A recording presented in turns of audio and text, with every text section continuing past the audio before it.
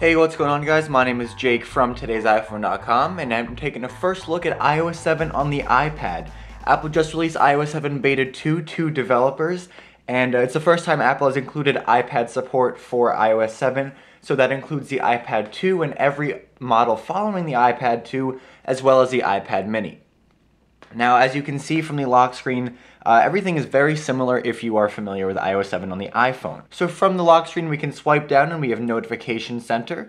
If we go back and we swipe up, we have Control Center. Now, they've been tailored a little bit to the iPad. For example, they are now full screen. Notification Center and Control Center are both full screen. If you remember in iOS 6 on the iPad, Notification Center just took up like the little bit in the center of the screen, and it seemed much more like a feature that didn't really belong on the iPad than it does now.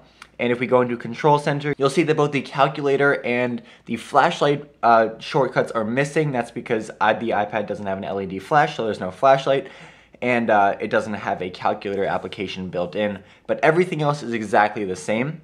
So if we slide to unlock, we get the fly-in feature. Now, one thing I want to show you really quick is that a lot of people, myself included, have a smart cover or a smart case on their iPad, which sort of subverts the lock screen. But if I close the cover and then I open it, we still get that fly-in feature, which is a really nice UI touch. So this is the iOS 7 home screen on the iPad. As you can see, we have, if I tilt it, I'm not sure if you guys can tell in the video, but we have the parallax effect with the wallpaper. We have folders with multiple pages.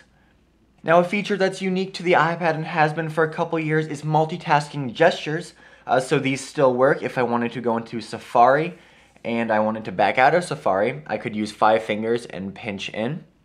If I was in Safari and I wanted to swipe over to a different application, 4 fingers swipes, and you can switch between your open applications. And if I wanted to see all of my open applications, I do 4 fingers up, and it opens the multitasking. Now, you notice that settings here is still in the portrait orientation because that's how it was opened originally.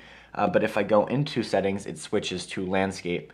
Now, that's just one of a couple of bugs I've noticed. It seems to me that iOS 7 on the iPad is a little bit more buggy than iOS 7 on the iPhone first was when it launched. You can see here in the corner, the battery indicator and the clock are still on the side of the screen, remnants from the status bar when the iPad was in portrait mode.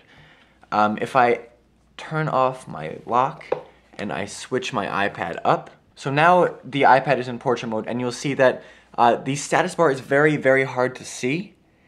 For some reason, I don't know if this is just my iPad or if it's a glitch with iOS 7, but all of the indicators up here, the clock, the Wi-Fi bars, the battery indicator, they're all black on the lock screen when they should be white. Hopefully Apple works that out very soon because it's frustrating. As you can see, when I turn it back to landscape mode, they do turn to white. So that's at least something. Siri now also takes up the full screen on the iPad. So if we go into Siri, what time is it in London?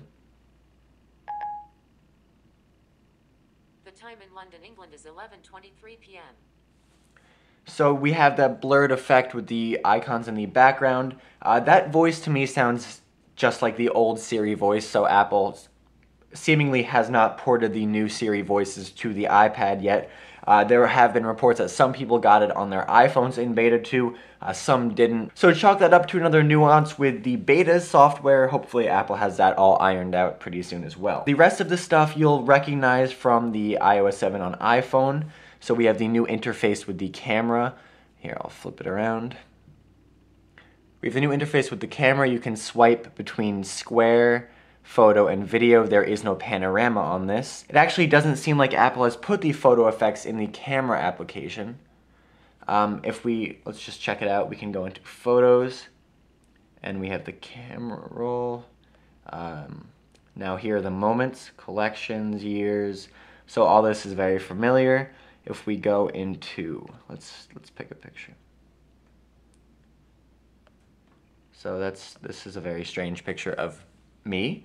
And if we click on edit, now we have the filters.